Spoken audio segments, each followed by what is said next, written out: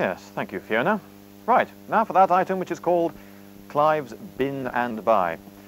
And my first guest is Margaret. What have you brought me? Well, this, I believe, is a genuine pen holder from the era of the Venerable Bede. Do you? Yes, 6th or 7th century. It's been in the family for generations. Right, well, my trained eye spotted the words Lightwater Valley written really quite clearly across the front here in modern English. And, yes, that's electroplated plastic, which casts doubt on the age which you just mentioned. Fortunately, though, this is quite a rare type of shell, and that gives it a certain amount of intrinsic value. I'd say that was worth perhaps £15. Oh, well. So you were lucky there. This other thing, I believe, was from the Ming dynasty. Brought home from my great-grandfather, brought it home from China. Really? Well, I dare say that's because it says made in China along the bottom, again in modern English. I'm afraid it's completely worthless. You got anything else? Not sure what this is at all. Just looked interesting when we're cleaning it out, you know. Right, well this is actually an old vessel that was used for storing distilled spirits. Things like whiskey would have been stored in something like this. I would imagine this is probably a Glenlivet bottle.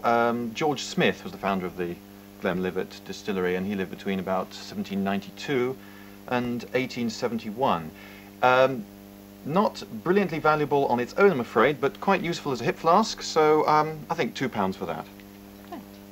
And last but not least, I've really no idea what this is. I don't want to know. Right, thank you very much, Margaret. And next we have it's Ernie, isn't it? Yes, the first item is what we found in the loft. Yes, give it here. Oh, right. Yes, I see lots of these. This is made in Czechoslovakia. You've probably seen those Czechoslovakian cartoons, which tell you something about the design.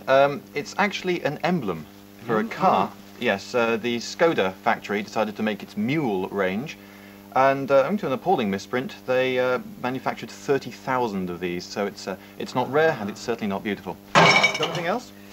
Yes, have a China bathtub.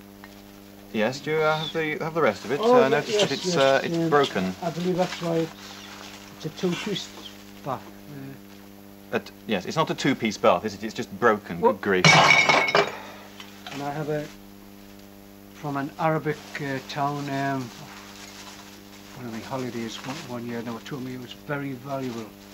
Well, he was having you on. This is a worthless piece of tin, and it says 7 shekels on it, so it's not on either.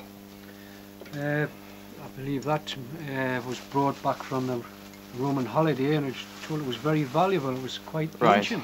Well, they were lying to you there. It's a zinc die cast, and it's got a mould mark on it. You could saw a tree down with. Right. Well, I'm frightened to show you this one. Well, I can imagine why. It's utterly hideous. Thank you.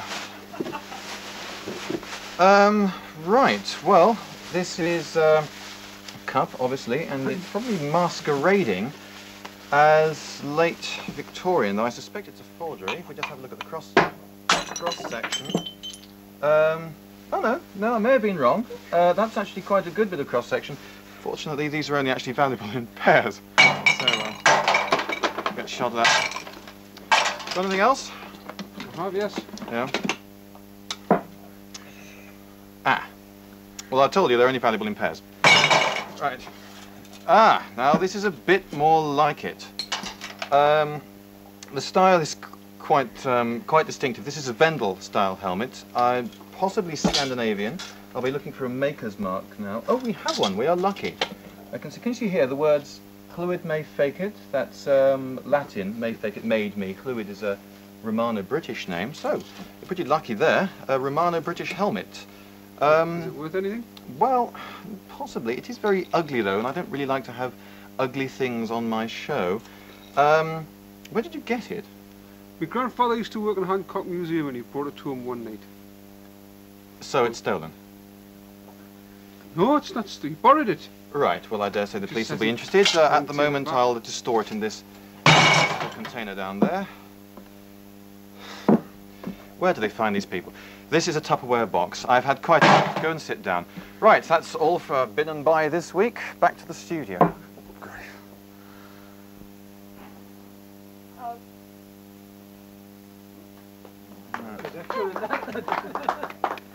You bleed me. I couldn't hide the smirk when you brought that out.